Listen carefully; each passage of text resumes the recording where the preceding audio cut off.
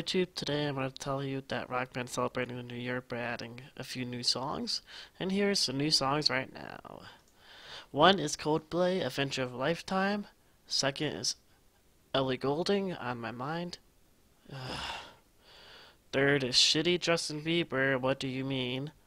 And then Shitty One Direction, Drag Me Down. Sam Hunt, Leave the Night On. And I actually like Weezer. Weezer's awesome. And it's Thank God for Girls. Coldplay and Weezer is good. I never heard of Ellie Goulding or Sam Hunt. Justin Bieber and One Direction sucks, so I'm not going to say anything about them. So these are new songs that they're celebrating the new year with. I wish they chose something else other than Justin Bieber and One Direction.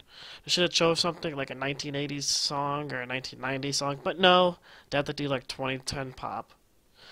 I wish they chose something different than Justin Bieber and One Direction.